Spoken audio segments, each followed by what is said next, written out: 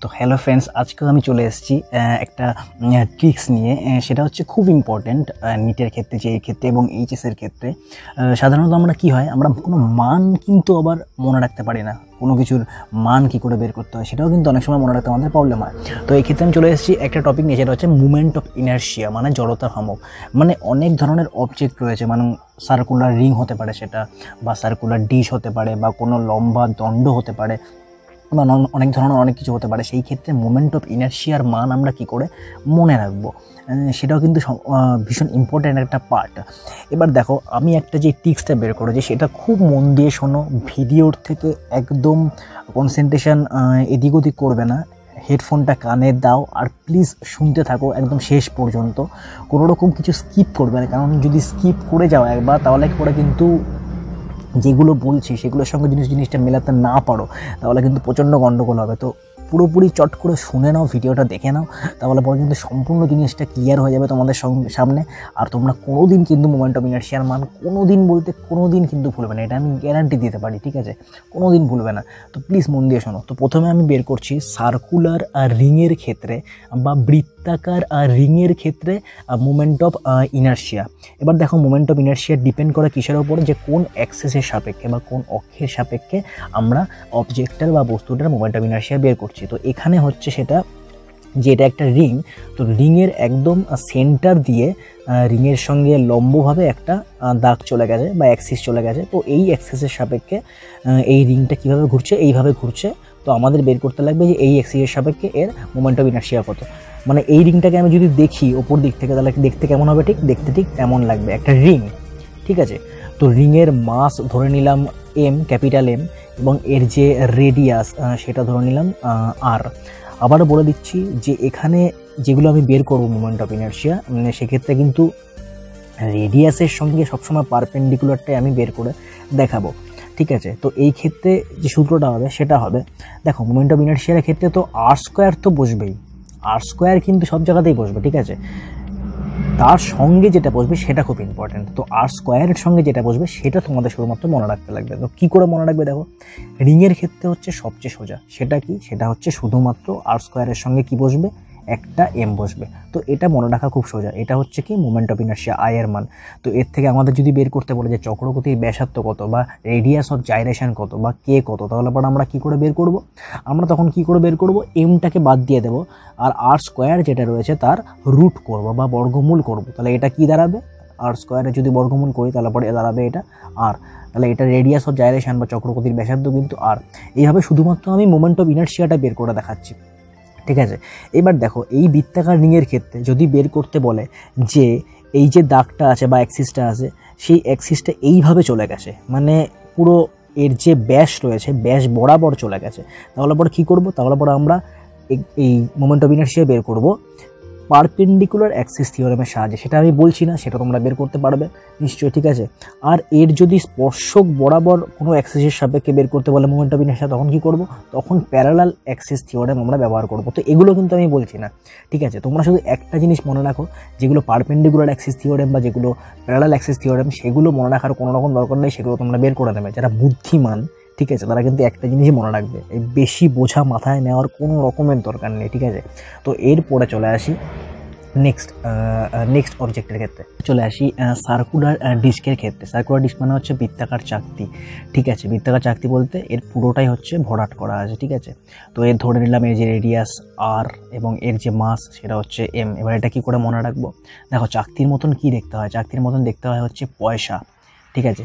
এবার দেখো কী করে লিখবো মোমেন্ট অফ ইনার্শিয়া, অর্থাৎ I কী করে লিখবো?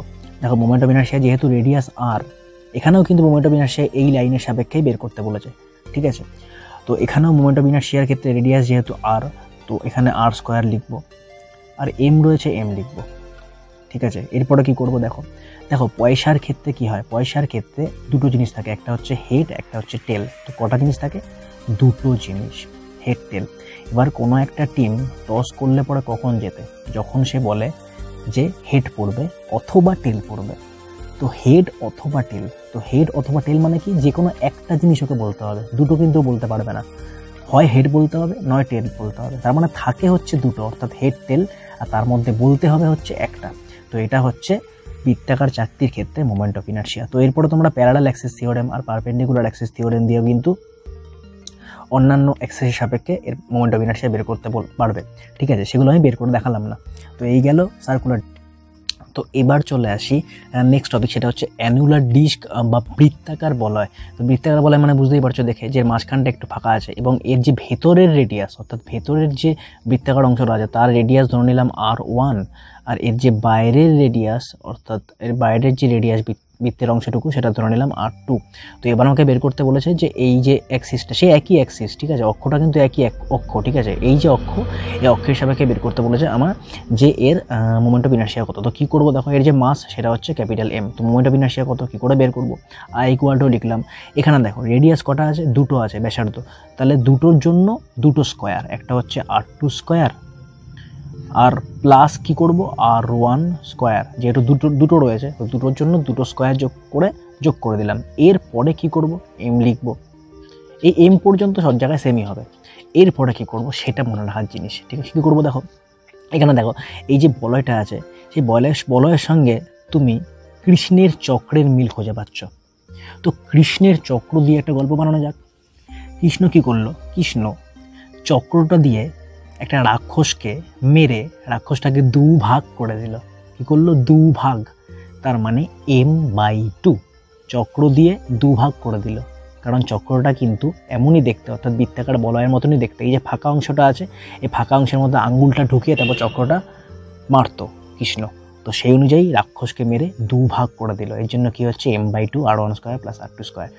তো এরপরে চলে আসি নেক্সট টপিক, সেটা হচ্ছে সলিড স্পিয়ার। সলিড স্পিয়ার মানে এর সঙ্গে তোমরা ধরে নিতে পারো পৃথিবী হচ্ছে একটা সলিড স্পিয়ার, ঠিক আছে? তো সলিড স্পিয়ারের ক্ষেত্রে কী করে বের করবে, এর রেডিয়াস ধরে নিলাম R এবং এর যে মাস সেটা হচ্ছে M, ঠিক আছে? তো এর ক্ষেত্রে কী করে বের করবো, I = লিখলাম, যেহেতু রেডিয়াস আছে এবং এখানে বের করতে বলেছে যে এর ভেতরের একটা অ্যাক্সিস বা অক্ষের সাপেক্ষে এর ইনার্শিয়া, মোমেন্ট অফ ইনার্শিয়া কত। তো R যেহেতু রয়েছে রেডিয়াস, তার মানে R স্কোয়ার তো বসবেই, ঠিক আছে, এবং M যেহেতু রয়েছে Mও বসবে। তারপরে কি করে মনে রাখবো, এটা খুব ইম্পর্টেন্ট, এটা খুব মন দিয়ে দেখো পৃথিবীর সঙ্গে সলিড স্পিয়ারের কিন্তু একটা মিল আছে।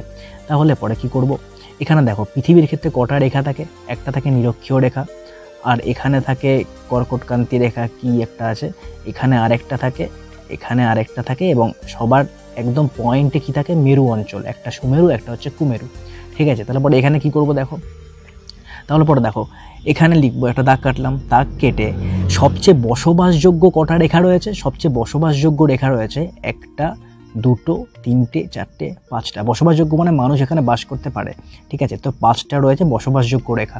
আর একদম যে সুমেরু আর কুমেরু রয়েছে মানে মেরু অঞ্চল, এখানে কিন্তু মানুষ বেশি বসবাস করে না। তো এগুলো কটা রয়েছে, এগুলো রয়েছে 2, 1, 2। তো এখানে লিখলাম 2।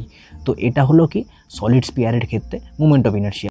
তো এরপরে চলে আসি নেক্সট টপিকে, সেটা হচ্ছে ফাঁপা গোলক মানে হলো স্পিয়ারের ক্ষেত্রে কি করে আমরা মোমেন্ট অফ ইনার্শিয়া বের করবো, সেটা হচ্ছে এই অক্ষের সাপেক্ষে, ঠিক আছে? একদম মাঝখান দিয়ে একদম সেন্টার দিয়ে অক্ষ চলে গেছে তার সাপেক্ষে। তো এই রেডিয়াস ধরে নিলাম R এবং মাস হচ্ছে সেই M। তো হলো স্পিয়ারের সঙ্গে কার মিল রয়েছে, ক্রিকেট বল, অর্থাৎ প্লাস্টিকের যে ক্রিকেট বলগুলো হয় না, সেগুলোর ভেতরটা কিন্তু ফাঁকা থাকে।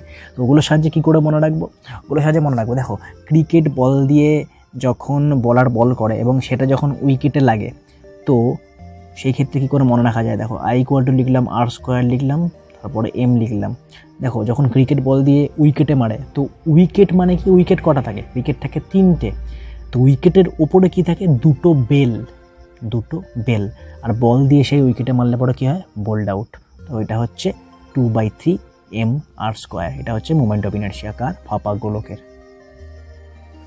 তো এরপরে চলে আসি নেক্সট টপিক, সেটা হচ্ছে হলো স্পিয়ার উইথ ক্যাভিটি। মানেটা হচ্ছে মনে করো একটা পৃথিবী রয়েছে, পৃথিবীর হচ্ছে সলিড স্পিয়ার। তো সলিড স্পিয়ার থেকে মাঝখানের একটুখানি গোলক আমি বাদ দিয়ে দিলাম কেটে। তো মাঝখানের যতটা গোলক আমি বাদ দিয়ে দিলাম, দেখো মাঝখানের অংশটা কিন্তু ফাঁকা, ঠিক আছে? যতখানি গোলক বাদ দিয়ে দিলাম সেটার রেডিয়াস মনে করলাম যে স্মল r, ঠিক আছে? সেটার রেডিয়াস মনে করলাম স্মল r, এবং একেবারে পুরোটার যে রেডিয়াস সেটা মনে করলাম ক্যাপিটাল R। তো এখন মাঝখানের অংশটাকে বাদ দিলে পরে যে মোমেন্ট অফ ইনার্শিয়া দাঁড়াবে সেটা কতটা হবে, তো এর মাস ধরে নিলাম ক্যাপিটাল M, তো মোমেন্ট অফ ইনার্শিয়া লিখলাম I। তো এটা কী করে করবো দেখো, এটা একটু অন্য রকমের, ঠিক আছে? এটা একটু অন্য রকমের, খুব মন দিয়ে দেখো গল্পটা কী করে তৈরি করছি আমি। তো এখানে প্রথমে একটা দাগ কাটলাম, দাগ কাটার পর কী করবো দেখো, এখানে দুটো আর রয়েছে, একটা ক্যাপিটাল আর একটা স্মল আর। তো আমি কি করলাম, ক্যাপিটাল আর থেকে স্মল আর বাদ দিয়ে দিচ্ছি, মানে আমি বড় পৃথিবীর থেকে ছোট পৃথিবী শুধুমাত্র বাদ দিয়ে দিচ্ছি। তাহলে পরে কি হচ্ছে দেখো, আর লিখলাম ক্যাপিটাল আর মাইনাস স্মল আর, ঠিক নিচেও তাই লিখলাম ক্যাপিটাল আর মাইনাস স্মল আর। এরপরে কি করব, এরপরে লিখব, আমরা জানি আর্থ, পৃথিবী ইংরেজি কি আর্থ, EARTH। এই আর্থের মধ্যে কটা শব্দ আছে, 5টা শব্দ আছে, ঠিক আছে। তাই এখানে লিখলাম R⁵, এখানেও লিখলাম R⁵। আবার আরেকটা শব্দ জানি, সেটা হচ্ছে পৃথিবী। বাংলাতে কি হয়, পৃথিবী, পৃথিবীতে কটা শব্দ আছে, পৃথিবীতে আছে 3টে শব্দ বাংলাতে যদি করি, তো এটা হচ্ছে 3টে শব্দ। তো এখানে লিখলাম 3, এখানে লিখলাম 3, তার আগে লিখলাম M। এরপরে কি করব, এরপরেও খুব সোজা, দেখো যেহেতু পৃথিবীর ক্ষেত্রে, তো পৃথিবীর ক্ষেত্রে একদম আগেরটা কি করেছিলাম, সলিড স্পিয়ারের ক্ষেত্রে, পৃথিবীর ক্ষেত্রে আগেরটাই করেছিলাম যে একটা যদি এটা পৃথিবী হয়, তো পৃথিবীর ক্ষেত্রে এইটা এইটা এইটা এইটা এইটা এইটা এইটা, অর্থাৎ 5টা রেখা আছে যেখানে মানুষ বসবাস করতে পারে, আর এরকম 2টো রেখা আছে যেখানে মানুষ বসবাস করতে পারে না। তো ওপরে বসবে 2। তো এটা হলো 2/5m R⁵ minus R5 R³ minus small r³। তো এটা গেল মোমেন্ট অফ ইনার্শিয়া, হলো স্পিয়ার উইথ ক্যাভিটি। তো এরপরে চলে আসি নেক্সট টপিক, সেটা হচ্ছে হলো সিলিন্ডার বা ফাঁপা চোঙ। ফাঁপা চোঙ বলতে ভেতরটা পুরোটা ফাঁকা, ঠিক আছে, এর রেডিয়াস আর। তো এখানে প্রথমে যেটা বের করতে বলেছে সেটা হচ্ছে এই অ্যাক্সিসের সাপেক্ষে বের করতে বলেছে আমাকে এর মোমেন্ট অফ ইনার্শিয়া কত।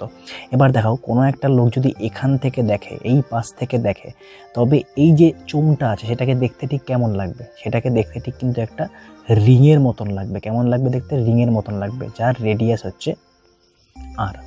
এবং এই যে চোঙের মাসটা হচ্ছে m। তো এর ক্ষেত্রে মোমেন্ট অফ ইনার্শিয়া কী হবে, এই অ্যাক্সিসের সাপেক্ষে সেটা হবে হচ্ছে I = mr²। কেন mr², কারণ এটাকে দেখতে অনেকটা রিংয়ের মতন লাগছে। তো রিংয়ের ক্ষেত্রে আমি কী বের করেছিলাম, mr²ই বের করেছিলাম। যেহেতু এখানেও এটা রিংয়ের মতনই লাগছে দেখতে, তাই এখানেও কিন্তু আমি এটা mr²ই লিখবো। তো এরপরে চলে আসি নেক্সট জিনিসে, এই চোঙের মধ্যেই নেক্সট। তো নেক্সটে যে অক্ষের সাপেক্ষে মোমেন্ট অফ ইনার্শিয়া বের করতে বলেছে সেটা হচ্ছে এই চোঙের ঠিক মিডিল দিয়ে একটা রেখা গেছে, তার সাপেক্ষে মোমেন্ট অফ ইনার্শিয়া বের করতে বলেছে, ঠিক আছে। তো এই যে চোঙের টোটাল লেংথ হচ্ছে L এবং এর রেডিয়াস সেই Rই রয়েছে এবং মাস কিন্তু সেই Mই রয়েছে। তো এই ক্ষেত্রে কী করে বের করব, খুব সিম্পল, খুব সহজ। দেখো একদম মিডিল দিয়ে যেহেতু রেখাটা গেছে, তো মিডিল দিয়ে এই লাইনটা যাওয়ার জন্য চোঙটা 2 ভাগে ভাগ হয়ে গেছে, ঠিক আছে। এর জন্য কি করব, এর জন্য প্রথমে লিখব mr²/2, যেহেতু 2 ভাগে ভাগ হয়ে গেছে, এর জন্য কি লিখব, এটা ছিল mr², এখানে লিখলাম কি mr²/2 প্লাস। কেন লিখব, কারণ দেখো এখানে রেডিয়াস ছাড়াও কিন্তু লেংথ আছে, তো লেংথ যেহেতু আছে তাই প্লাস করতেই হবে। তো এই ক্ষেত্রে কি লিখব, এই ক্ষেত্রে লিখব m তো লিখতেই হবে, L² লিখতে হবে। এরপরে সংখ্যাটা কি করে মনে রাখবো, দেখো তুমি যদি এই পাশ থেকে দেখো, মানে মোবাইলের উপর থেকে দেখো চোঙটাকে, মোবাইলে দেখো চোঙটাকে বা পাইপটাকে, কোনো একটা পাইপটাকে যদি একদম দূর থেকে কোনো একটা পাইপকে দেখি, তবে সেটা কিন্তু অনেক লাঠির মতন দেখাবে অনেক দূর থেকে যদি দেখি। এবার লাঠি দিয়ে কি করে, লাঠি দিয়ে কিন্তু কোনো একটা বাজে ছেলেকে বা বাজে মেয়েকে কিন্তু মারা হয়, মারার সঙ্গে সঙ্গে মা বা বাবা কি বলে, যে তোর 12টা বেজে গেছে। যখন লাঠি দিয়ে মারে তখন কি বলে, তোর 12টা বেজে গেছে। এর জন্য এখানে কি লিখতে হবে, ml²/12, ঠিক আছে। তো এই গেল মোমেন্ট অফ ইনার্শিয়া কার ক্ষেত্রে, এই চোঙের ক্ষেত্রে, যখন এই অ্যাক্সিসের সাপেক্ষে আমাকে বের করতে বলবে। তো এরপরে চলে আসি সলিড সিলিন্ডারের ক্ষেত্রে। সলিড সিলিন্ডার বলতে যে সিলিন্ডারের ভেতরটা পুরোটা সলিড, অর্থাৎ ফাঁপা নয়। তো এই ক্ষেত্রে কী করে বের করবো, দেখো এক্ষেত্রে প্রথমে বের করতে বলেছে যে এর মধ্যে দিয়ে এই যে অ্যাক্সিসটা গেছে তার সাপেক্ষে মোমেন্ট অফ ইনার্শিয়া কত। তো এর মাস ধরে নিলাম M। তো I= কি লিখবো, I= লিখবো, দেখো এই অ্যাক্সিসের সাপেক্ষে যেহেতু বের করতে বলেছে, তাই মানুষটা এইখান থেকে দেখছে কোনো একটা মানুষ। তো এখান থেকে কোনো একটা মানুষ যদি দেখে তাহলে পরে কেমন দেখবে, সে দেখবে একটা বৃত্তাকার চাকতি, অর্থাৎ সে দেখবে ঠিক এমন টাইপের একটা চাকতি। বাট চাকতি মানে কি, চাকতি মানে হচ্ছে পয়সা। তো পয়সার ক্ষেত্রে কি বের করেছিলাম, পয়সার ক্ষেত্রে মোমেন্ট অফ ইনার্শিয়া বের করেছিলাম mr²/2। তো এর ক্ষেত্রেও কিন্তু mr²/2ই হবে, কারণ দেখতে ঠিক একই রকম লাগছে এই পাশ থেকে। তো এর ক্ষেত্রে mr²/2ই হবে। তো এরপরে চলে আসি এর ক্ষেত্রে, অর্থাৎ এই অ্যাক্সিসের ক্ষেত্রে, অর্থাৎ একদম মাঝখানের পয়েন্ট দিয়ে যদি অ্যাক্সিসটা যায়, তাহলে পরে এর ক্ষেত্রে কী হবে, এর লেন্থ হচ্ছে এল এবং রেডিয়াস কিন্তু সেই আর রয়েছে, আর এর যে মাস সেটা হচ্ছে এম। তো এই ক্ষেত্রে কী হবে, এই ক্ষেত্রে ইকুয়ালটা হবে, যেহেতু এই সিলিন্ডারটাকে বা চোঙটাকে মাঝখান দিয়ে যাওয়ার জন্য এই অ্যাক্সিসটা দুটো ভাগে ভাগ করেছে, তাই কি হবে, তাই প্রথমে যেই মোমেন্ট অফ ইনার্শিয়া ছিল সেটা 2 ভাগ হবে। তো এর যদি 2 ভাগ হয় তাহলে পরে কী হবে, এখানে হবে 4 প্লাস, প্লাস কেন হবে, কারণ লেন্থের জন্য একটা মোমেন্ট অফ ইনার্শিয়া আসবে। তাহলে পরে আমরা লিখতে পারি এম এল স্কোয়ার বাই, এই বাইটা কি লিখবো, দেখো দূর থেকে দেখলে পরে, যদি আমি এই ভিডিওতে তোমরা যখন দেখছো তখন দূর থেকে যদি দেখো কোনো একটা চোঙকে, তবে কেমন লাগবে দেখতে, তবে একটা ঠিক লাঠির মতন কিন্তু লাগবে কোনো একটা চোঙকে দেখতে। তো লাঠি দিয়ে কাকে কী করা হয়, কোনো বাজে ছেলে বা কোনো যারা শয়তানি করে তাদেরকে মারা হয়, মারার সময় বলা হয় কি, তোর 12টা বেজে গেছে, তো এখানে লেখা হয় 12। তো এটা হচ্ছে এম এল স্কোয়ার বাই 12। তো এরপরে চলে আসি নেক্সট পার্ট, সেটা হচ্ছে থিন রড। থিন রড মানে হচ্ছে কোনো সরু একটা দণ্ড।